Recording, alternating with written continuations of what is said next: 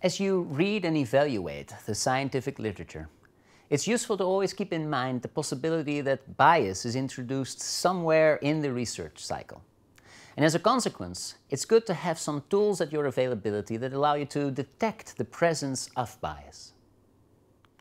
Now, bias can be introduced throughout the research process, either more or less intentional. It's therefore useful to know how to prevent introducing bias in the literature yourself, but also how to detect it if you're evaluating published findings. Now, depending on how skeptical you are, you might want to heed the advice of Deborah Mayo, who says, confronted with the statistical news flash of the day, your first question is, are the results due to selective reporting, cherry-picking, or any number of other similar ruses? Now, depending on how trustworthy you are in general, this might not be the first question that you ask, but it makes sense to consider the possibility of bias. In extreme cases, we have research misconduct, where people actually make up data or results or change or omit data or results, such as the research that they eventually present actually isn't an accurate representation of reality anymore. A well-known case of research misconduct is a paper by Andrew Wakefield, which claimed that there was a link between the measles, mumps and rubella vaccine, MMR, and autism, which greatly impacted the public's perception of the risk of vaccines.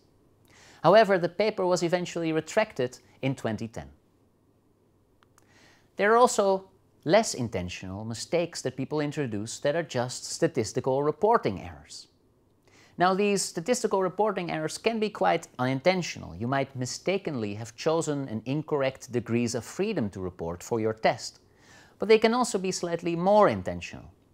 Based on work by Michelle Nuiten and colleagues, we know that some people actually report a p-value of 0.056 as a p-value that's smaller than 0.05. They also developed a statistical tool that you can use to upload a manuscript you're working on, and to use this tool as a statistics check similar to a spell check that you might want to perform on your paper. Now, this only works if you report statistics in APA style, but if you do, it's a very nice way to prevent errors from being introduced in your own paper. There are also situations where we just see that there are inconsistencies in the published results. Results do not match the data generating process. Many papers report means that are actually not possible given the sample size that's reported in the same paper. This is known as a Grimm test.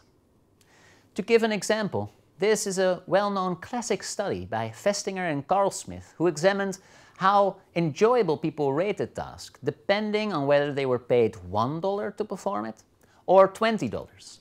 And they concluded that people find a task much more enjoyable if they actually were paid less, sort of as a compensation. Well, I didn't get a lot of money for it, so I must have liked doing this task.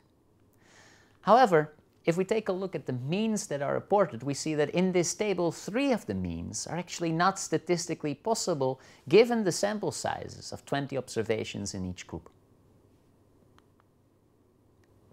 Another source of possible bias is known as hypothesizing after the results are known. Instead of actually testing a prediction and controlling the error rates that come with the statistical test, people can look at all the statistical results in their output and generate a hypothesis based on whatever finding was statistically significant, which can greatly inflate the type 1 error rate. Now, I like this cartoon because it sort of looks like the professor is doing all the shooting and then the poor PhD student actually has to fix everything after the fact. Let's finally take a look at publication bias, one of the major sources of bias in the published literature. Research that appears in the published literature is systematically unrepresentative of the real population of completed studies. And there are several reasons for this. For example, you might have a personal judgment that a study that you performed turns out that it wasn't actually as good as you thought before you saw the results. So based on the results, you decide that the study didn't do what you intended to do. This might be correct, it might be introducing bias, and it's probable that you'd had this thought a little bit less if the results had turned out statistically significant. Another reason is that people prefer to write up positive results, maybe because they fear that negative results have a higher risk of being rejected, or they simply think that given many data sets they could be writing up the positive results has a better impact on their future careers.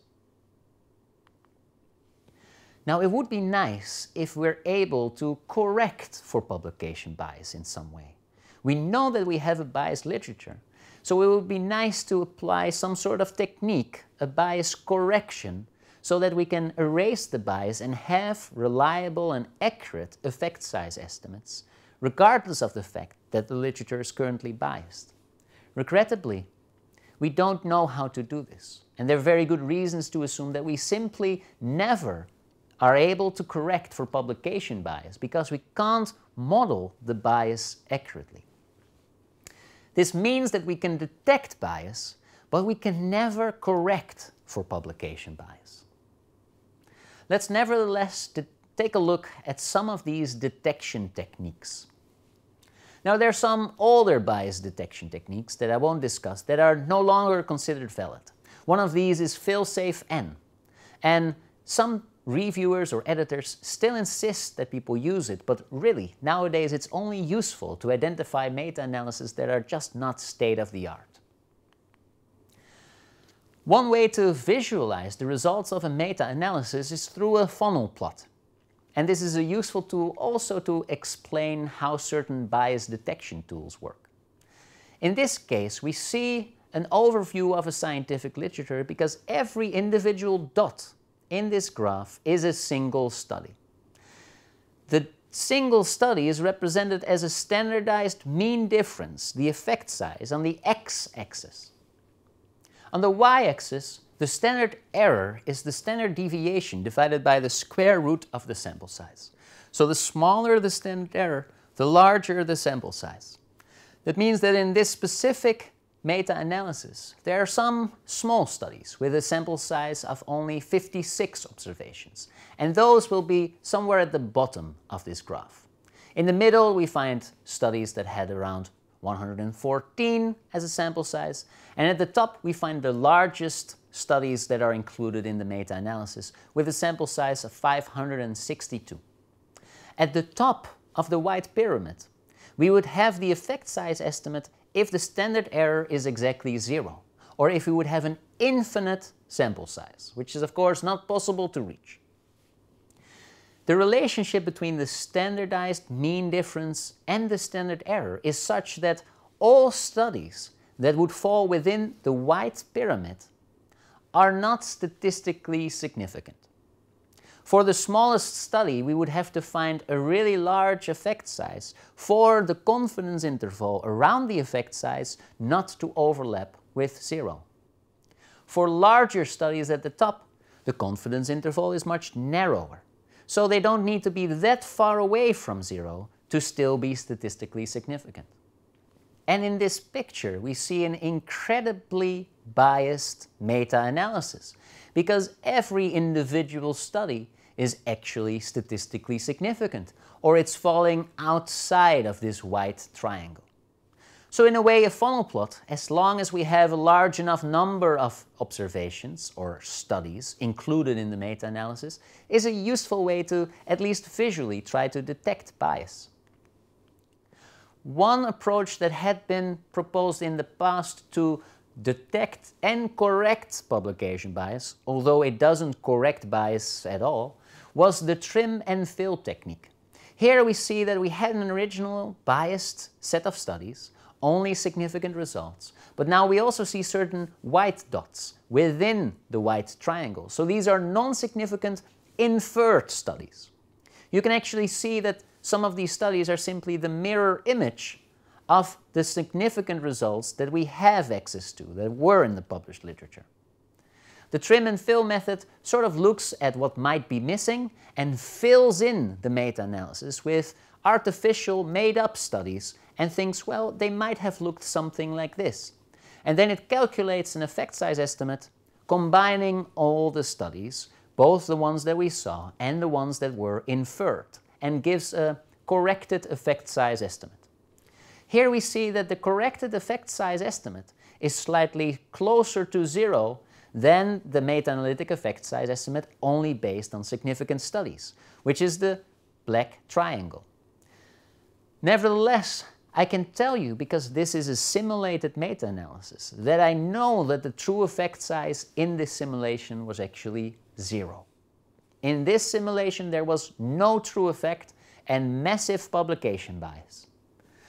So as a consequence, we can see that the trim and fill method is actually not giving us an accurate, unbiased effect size estimate.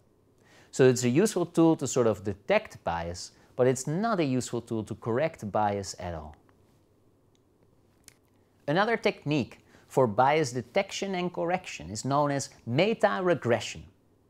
In meta-regression, what we're trying to do is provide an estimate of the unbiased meta-analytic effect size. If there would be no bias in the meta-analysis, the regression lines would overlap with the dotted line. But we see two regression lines, one straight, one curved. The one is called PET, the other is called PEESE. And these don't overlap with the dotted line. This indicates that some form of bias might be present.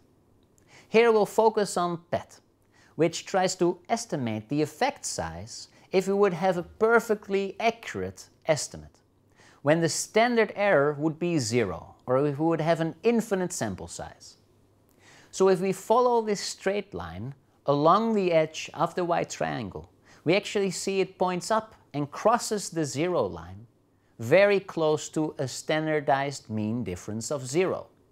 So it's really estimating that the unbiased effect size is very close to 0, which happens to be true in this simulated case, because we created a biased meta-analysis where the true effect size is actually 0. So under some assumptions, you can see that these bias correction techniques work. But we never really know if these assumptions hold in our meta-analysis. Another bias detection technique is known as P-curve analysis, and I also discussed this technique in my previous MOOC. It's based on a meta-analysis not of effect sizes, but of p-values, and it plots the p-value distribution. It compares the observed p-values, here represented by the blue line, with the p-value distribution that you would expect if there is no true effect, here the horizontal red line, and a p-value distribution you would expect if there is a true effect with at least some power, represented here with the green line. Now we can see that the p-values are very peculiarly distributed. We see quite a lot of p-values that are just below 0.05, which is actually a real indication that some bias is present. In this case, bias is introduced because the authors of the studies that are analyzed here performed a covariate analysis. The authors of this P-curve thought that it might be true that people only perform a covariate analysis when the original analysis that they planned yielded a non-significant p-value, after which people might just try out different covariates up to the point that they find a statistically significant result. And this flexibility in the data analysis would yield a pattern that looks exactly like we see in the blue line.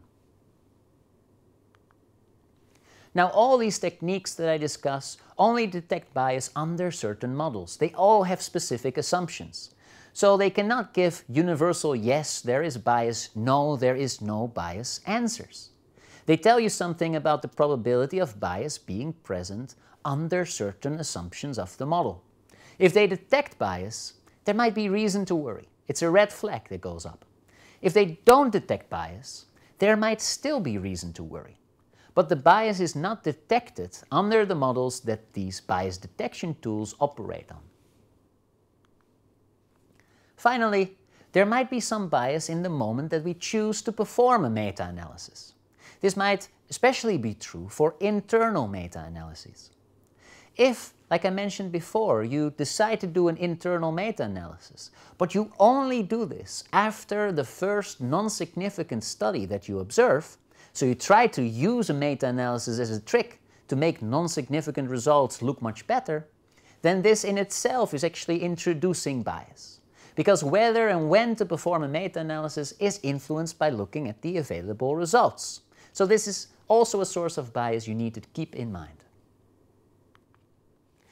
Now, regrettably, it would have been nice if I could tell you that our scientific literature looks perfectly fine. But the truth is that the scientific literature is not unbiased. And you always need to take this into account when you evaluate research findings.